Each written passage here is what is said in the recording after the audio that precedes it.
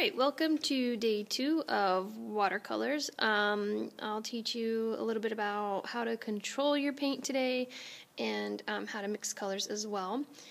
So I've got my little station kind of set up. I'm going to lift the camera a little bit. As you can see, I've got my worksheet that I'm going to work on. I've got newspaper underneath it to keep my desk nice and clean, and then I've got all the stuff I need on the right side to paint with. So I've got my water and my paint and my paper towel.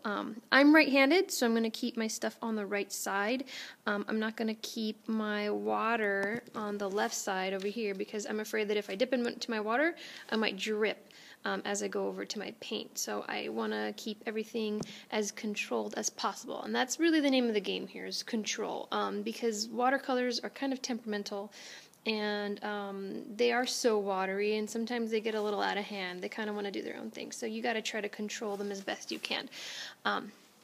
So we're gonna do this worksheet today and kind of fill in these different colors. And some of these are like pretty easy to understand. Like I have my 3 primary colors here, my secondary colors, and my tertiary colors, red violet, red orange, those colors with 2 names on them. I'm going to fill those colors and I'm going to mix those colors and fill them in there, as well as on here in my color wheel. And when I make yellow orange over here, don't forget I could just like make a little extra and put it right here. So if you want to save some time, you can do that. Back to figuring out how to control the paint. So I'm going to fill in, let's see, I think I'm going to fill in my red box, okay? And I kind of want to show you something as to do it. So I'm over here, I've got my paintbrush, I just dipped it in some water. I'm not going to drench my paint like I told you, I just want you to be able to see this, okay? Adding a little water and loosening it up and bringing it to life, okay? And sometimes I kind of like to twist my brush into the paint so it gets a lot of paint on the brush. Alright, and then I'm going to actually try to stay in the lines as much as possible. I actually want to treat this like a coloring book, and I want to show that I can control this paint and these brushes as best I can. So I want you guys to be super careful about this. And I kind of like to mark the outsides and then fill in the rest, okay?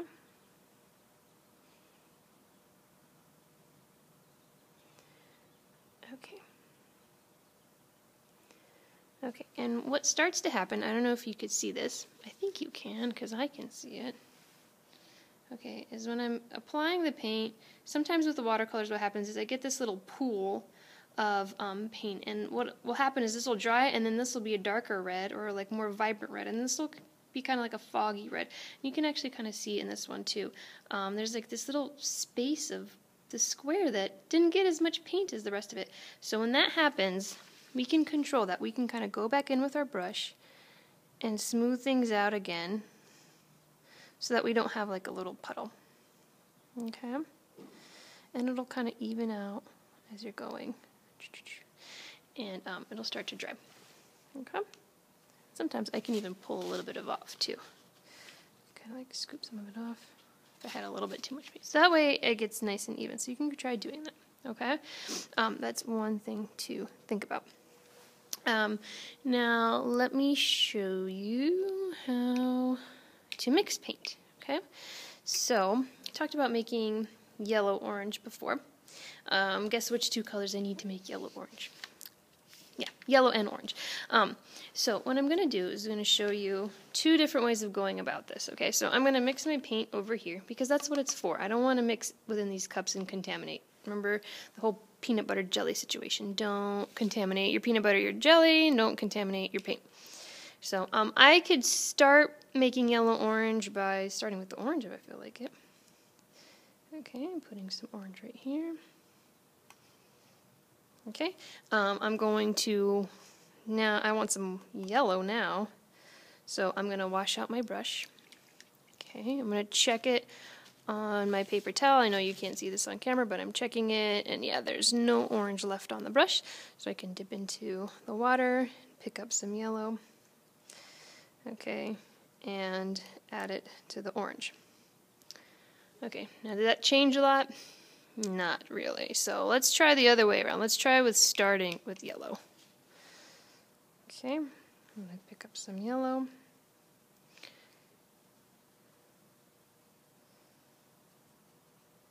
All right. And this time I'll add a little bit of orange, just a little bit, to yellow, and see how quickly it changes. Okay? So, the big lesson to learn here is that when you're going to mix two colors, start with the lighter color first, and then add a little bit of the darker color to it. So in this case, when I started with orange and I tried to add a little bit of yellow to it, yellow is really light, and it's therefore very, very weak.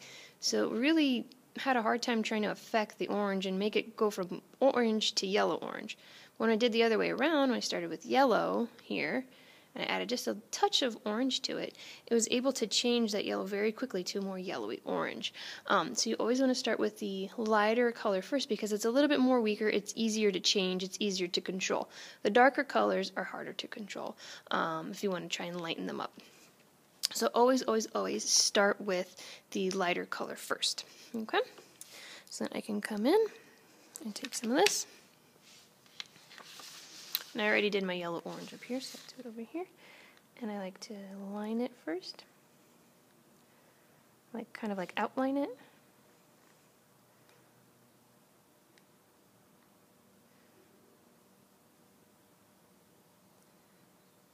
Okay.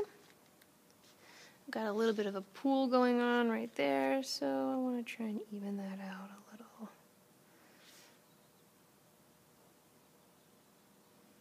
Just try to make it as smooth as possible. I'm kind of like dabbing off my brush as I go a little bit. Okay. Now let me take opportunity to just explain the rest of the worksheet. So, complementary colors tells you what they are right there. Opposites, opposite colors. So if I have green, opposite color is red. If I have blue, the opposite color is orange. I just want you to see a couple pairs of complementary colors. So whatever complementary colors you want to like fill in here, like red and green, or blue and orange, or yellow and purple, or yellow green and red violet, whatever they are, you can do two sets of complementary colors. Just paint them in there. Then we have analogous colors, which are colors that are side by side. They sit right next to each other on the color wheel. Now let me show you a mistake that students make. They want to do analogous colors and they go, okay, red, orange, and yellow. And they put in like red, orange, and yellow. Well, those aren't exactly side by side. It would be better to do red, red, orange, and orange. Or orange, yellow, orange, and yellow. They should be sitting right next to each other. So show me three sets of analogous colors. Colors that sit right next to each other, side by side. All right?